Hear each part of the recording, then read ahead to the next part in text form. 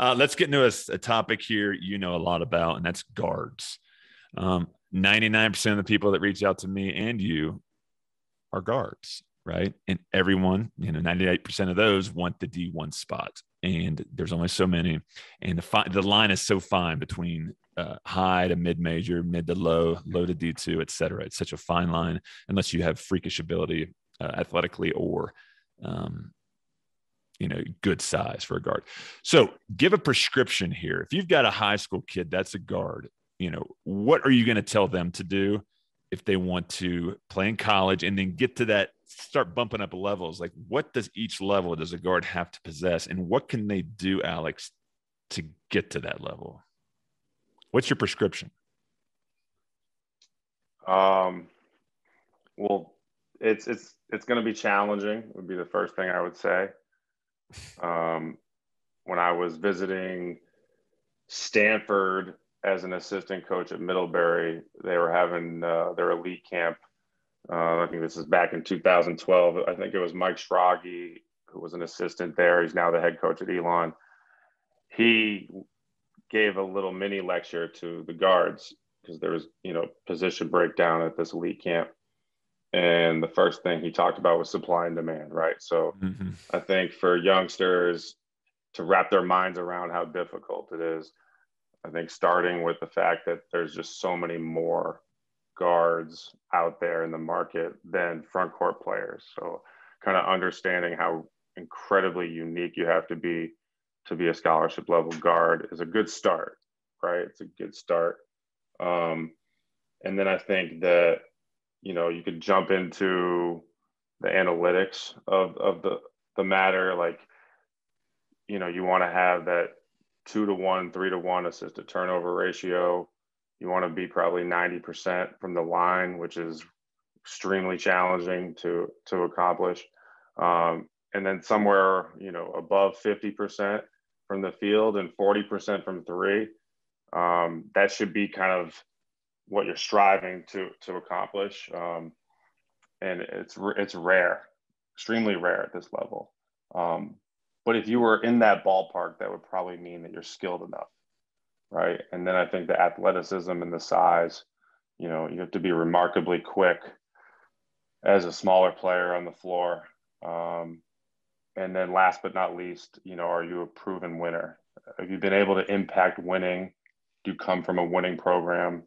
I think if you have, we talked about this earlier in the summer, the three dynamics I pointed out were shooting, quickness in the pick and roll, or just quickness in general, and then being a winner. If you have two of the three, you got a chance. You got a chance. Can you get quicker as a guard? I mean, some of that's God-given, but how much skill work can you do to actually bump that up? What percentage do you think you can improve it? You can. I think quicker. So. So, yes, okay. So you can add the quickness, right? That's one thing. You can improve shooting. Experience in the weight room. Like I don't think you can get faster. I think you can get quicker. It's like a mental thing. Yeah. Okay. So shooting you can improve as well, right? Quickness, you can get better. How about a winner? Like, how do you have a prescription that someone follows to become a winner? Or some of that inside your heart that you just have? Yeah, I think I'll go with yes. It's inside you, but I will also add that you got to have some good fortune of being surrounded by good people, right? Like your inner circle and the program or the coach that you're playing for plays a monster role in all of that. It's why the college selection process is so important, right? You get around the right people. You are who you spend time with. I always mention that in the recruiting process. So the apple doesn't fall far from the tree. Joe Mantanga from Blair used to tell me that. Recruit families, not players, not athletes. So I think the winning component is kind of who is in that person's circle, because nothing great is accomplished alone, right? Yeah. So if our prescriptions for guards, be as strong as you can, be as fast as you can, have your analytics down. So make sure you've got those certain percentage marks you hit, ideally, right? This is something you can aim towards. If you're around a losing program, if you're at a public school around a losing program with a losing coach that just doesn't get it, you're kind of screwed right there. So maybe you find a successful AAU program with the guy you want to be around. Have a high IQ. You have to have a high IQ as a guard. So you can always get that watching games, listening to coaches.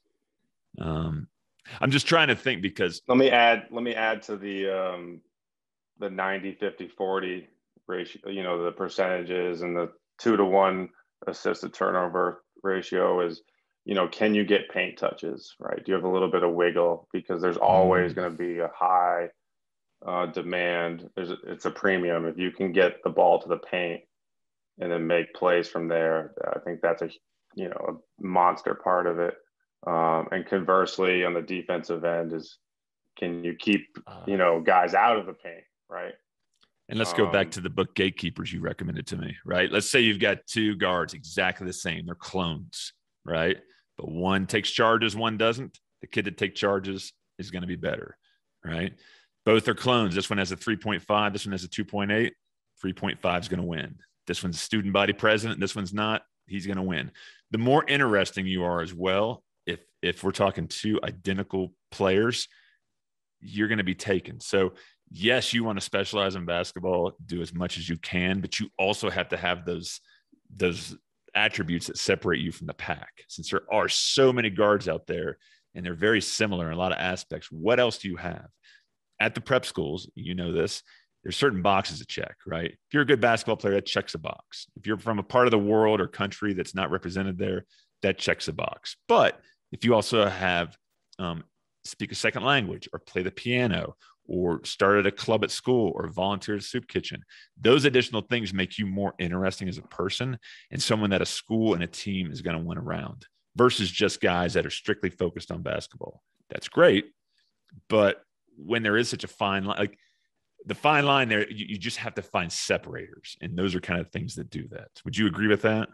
I would agree with that. And I think going back to who's in your circle, it really helps to have people who can radiate, your story to the right people, right? Like, I think if you're going around kind of like politicking and promoting yourself, that can be challenging. Or like your parents are doing the promotion, I think having the right people in your corner who are respected and experienced to be able to kind of share those little intangibles, I think is really, really beneficial.